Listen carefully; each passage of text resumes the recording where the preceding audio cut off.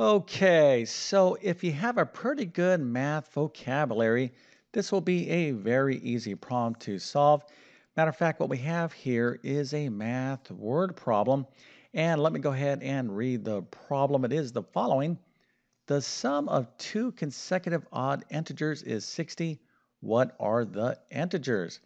Now, this is a pretty easy problem, assuming you know what consecutive means and what an integer is, and what odd is, and what sum is. So that's why I kind of talked about having a very good math vocabulary. That's an important part of mathematics. But if you have a pretty decent math vocabulary, hopefully you understand what these terms are, and you should be able to easily identify the right answer. But this is a multiple choice question.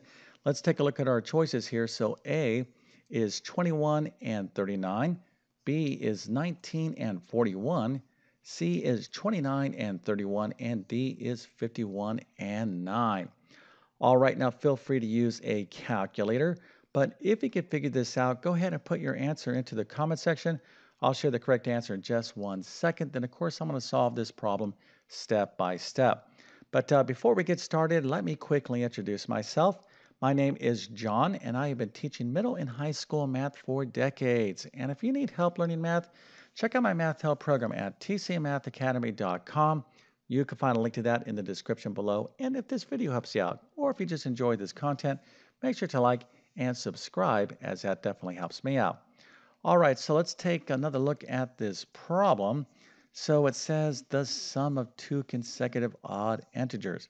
Well, if you don't know what a consecutive odd integer is, or integers, you're going to have a tough time, knowing what to do. But assuming you do, the problem is the sum of these two consecutive odd integers is 60.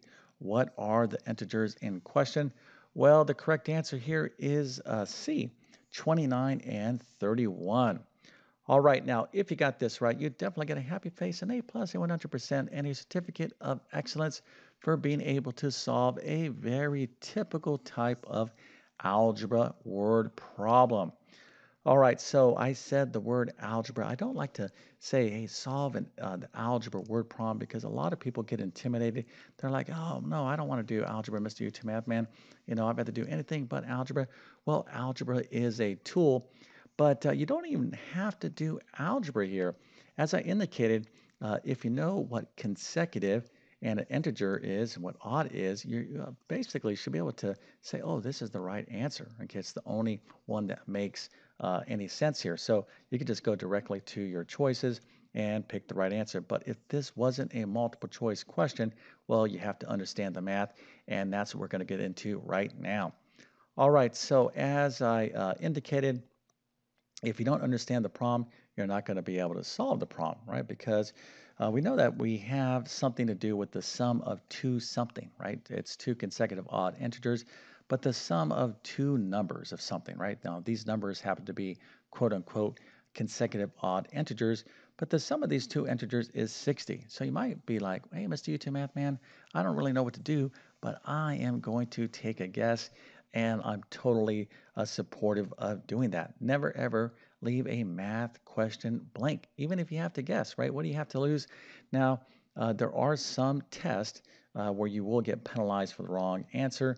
Things like the SAT or ACT. So you do have to, with those type of tests, consider whether you want to guess or not. But in general, guessing is not. It's much better to guess and leave a question blank. Never, never, leave a question blank. But here you have the sum of something is 60. So maybe your eyes are like, well, I don't know, 51 and 9, that's 60. That looks pretty good to me. And that is a fantastic guess.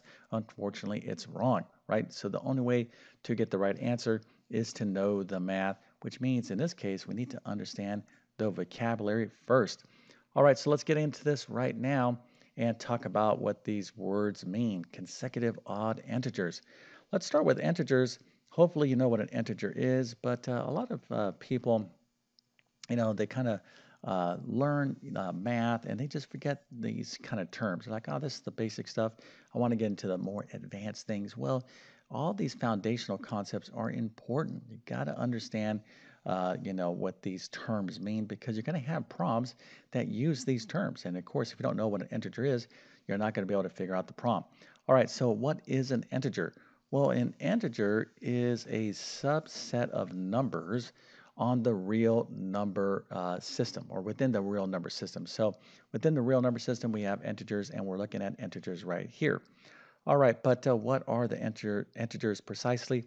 Well, we have a lot of different numbers in the real number system. You have the natural numbers or counting numbers. Then you have the whole numbers, and then you have the integers, and you have the rational numbers, and you have the irrational numbers. These are all things that you should be familiar with.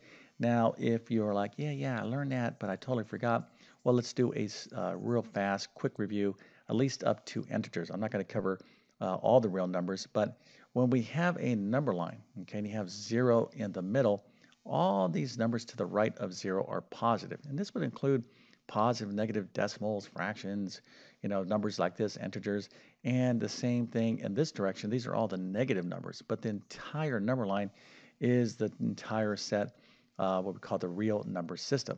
Okay, now this is tremendously important in mathematics. Eventually, you learn another number system, which is the complex number system. So yes, indeed, there are even more number systems beyond that. But let's just kind of talk about real numbers for now. So here are the integers. So just a quick review. 1, 2, and 3, these type of numbers right here, not counting 0, negative 1, and 2.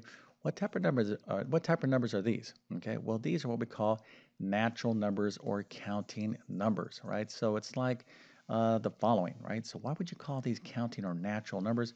Because what do we see, occurring naturally? So like if you see like three people, you don't see like 3.5 people or cars or something like that, right?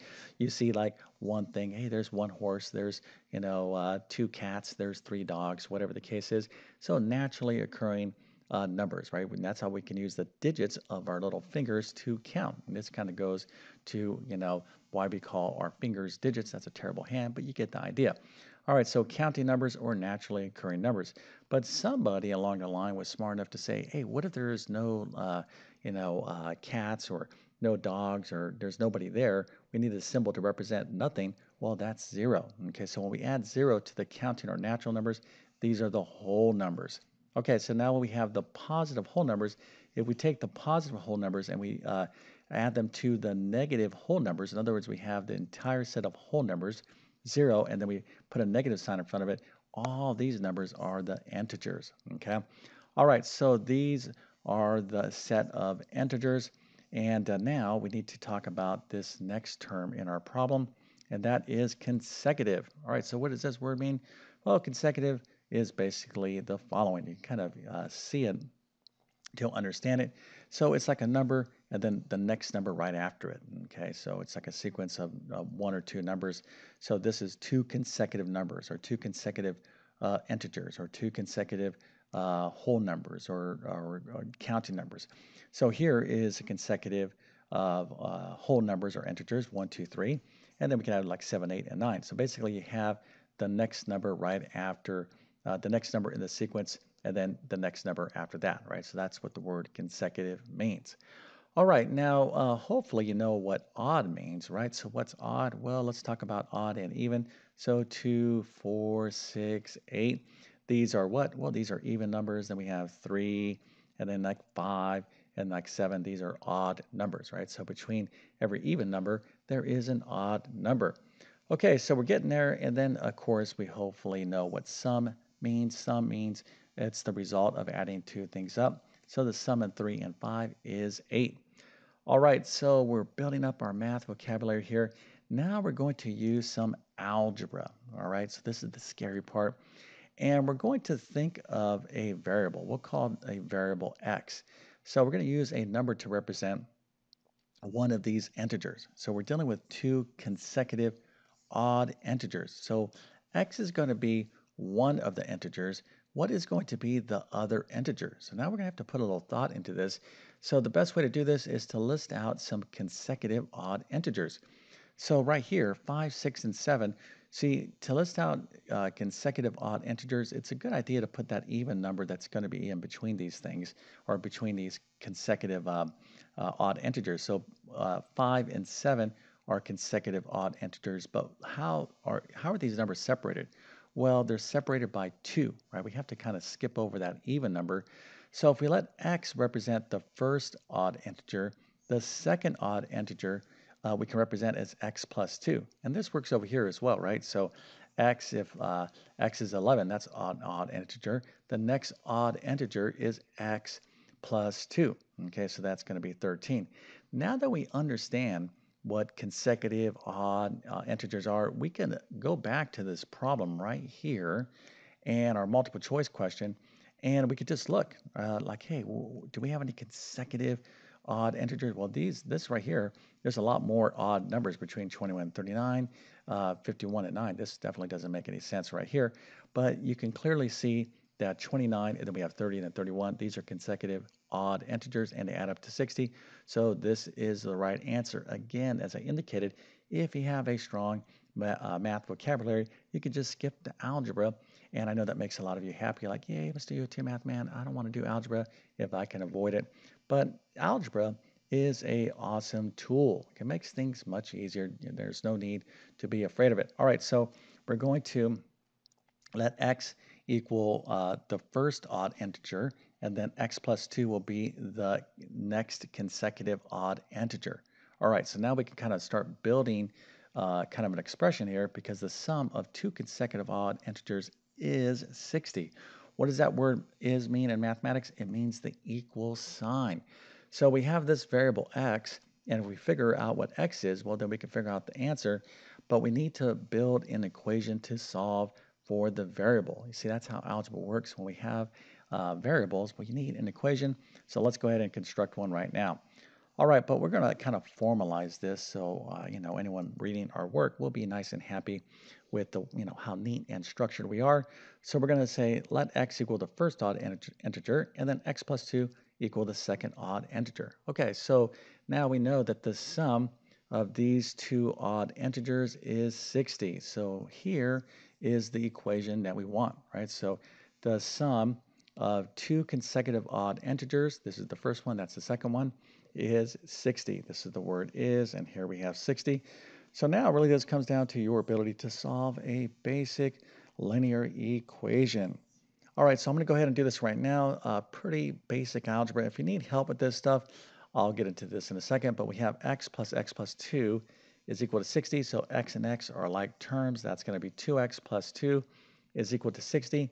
So now we can subtract 2 from both sides of the equation, and we're going to get 2x is equal to 58. Remember, you want to get your variables on the left and your numbers on the right. So we have 2x is equal to 58. So to solve for x, all we have to do is divide both sides of the equation by 2. X is equal to 29. That is our first odd integer. And our second odd integer is going to be what? Well, it's going to be x plus 2. And obviously, it's going to be very easy to get the next odd integer.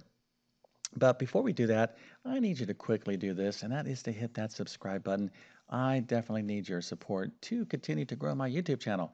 Now, I've been on YouTube for like 10 plus years. I have well over 3,000 plus videos on my YouTube channel, and I'm getting pretty close. I think I'm like around 591,000 or maybe more subscribers. Thank you so much. If you are a subscriber, I really, really appreciate it, and I value each and every one of you that watch my videos. I can look at you as a math student, right? So I really feel, hey, I got to deliver, good quality math content, because I feel like, hey, if I miss something, if I don't explain something in a clear and understandable way, someone's not going to get it. And that's why I like to really take a nice leisurely pace when I explain a math problem, right? This is what I try to do on YouTube.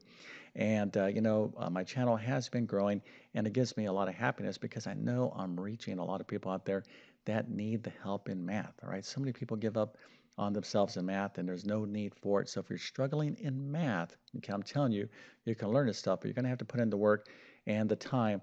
And most importantly, you need to find someone that you can, learn math from that you like and understand, all right? So if you need help, beyond this video, check out my full main math courses. You'll find links to those in the description of this video.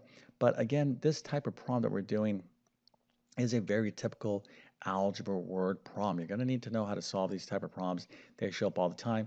And if you like math word problems, I have a ton of them on my YouTube channel, and I'm always coming up with interesting and challenging, at least I'm trying to, math word problems. So that's why you want to stay tuned to what I'm posting by hitting that notification bell. All right, so really not much to do here to finish up this problem because x is equal to the first odd integer, so that's 29.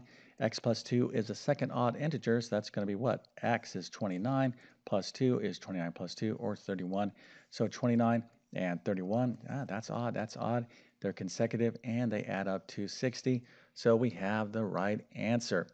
Now, as I kind of indicated, this is a typical type of problem. But the key is once you master how to do one type of problem, and I'm talking like algebra word problems, like, consecutive number problems like this, then you'll have various very different variations and flavors of these type of problems. But at least you get the basic essence of how to approach solving these type of problems. And you're only going to get this through experience and practice, practice, practice. So if you need to improve in mathematics and you're like, I really have a tough time with word problems, well, don't work on word problems just yet. Now you might be saying, what are you talking about, Mr. YouTube Math Man? Well, word problems, you do this after you get the skills, okay? Learn the basics, learn how to solve equations, learn how to be neat and structured, organized. Learn, make sure you have all these skills down. Now, once you have these skills down, the application of these skills is to solve problems. Oftentimes, students struggle with word problems because they don't have the underlying skills. So just kind of stop that, put that on pause, strengthen your skills, and then go back to word problems. And you just, take it one step at a time. All right, so with all that being said, I definitely wish you all the best in your math adventures. Thank you for your time and have a great day.